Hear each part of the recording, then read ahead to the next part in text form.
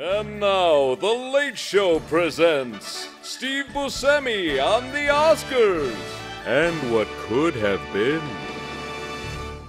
Hi, I'm Hollywood actor and teen idol Steve Buscemi. Now, if you're anything like me, you might have noticed that I wasn't nominated for an Oscar this year.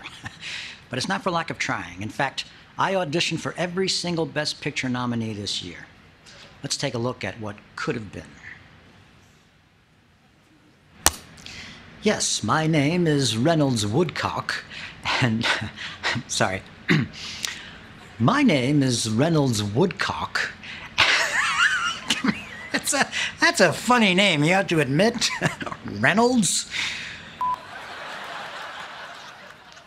Blimey! Here comes a German sky lorry firing its ricky-ticky-tavies at our bubbling squeak. If we don't scamper, we'll be as chopped as a chimney sweep. Governor?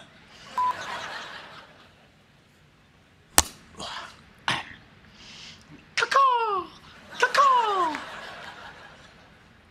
You're not an actual bird. No, I know. I wasn't trying to do a bird. I was trying to do a lady.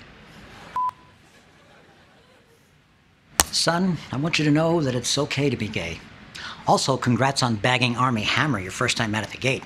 That guy is primo man meat.